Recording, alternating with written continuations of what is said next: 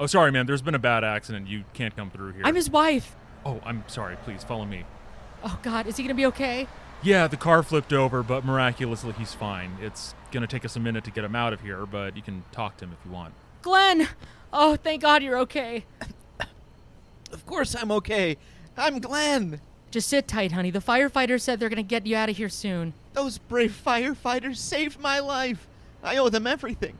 What's all this stuff you're covered in? What are these? Are these candy Oh, wrappers? don't worry about those. You know what? Maybe you should get out of here. Give the firefighters some space. What kind of candy bar is this? I've never seen it before. Discretion. The candy bar you eat when you're cheating on your wife. What the hell is this? Wait, what? Weird. You're covered in them. There's like 100 in here. To be honest, I thought I was eating the candy bar that you eat when you drive around safely.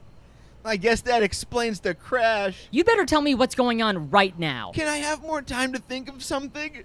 Like a day? I need to know now. Okay, but it's gonna be bad because you didn't give me any time to think.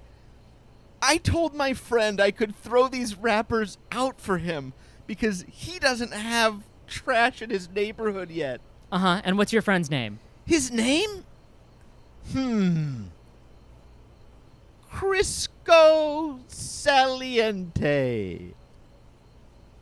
Crisco Saliente? Yes, that's it. He's Portuguese or something. Glenn, there's chocolate all over your mouth. You're clearly the one that's been eating these. That's a birthmark. I have never seen it before. It's brand new.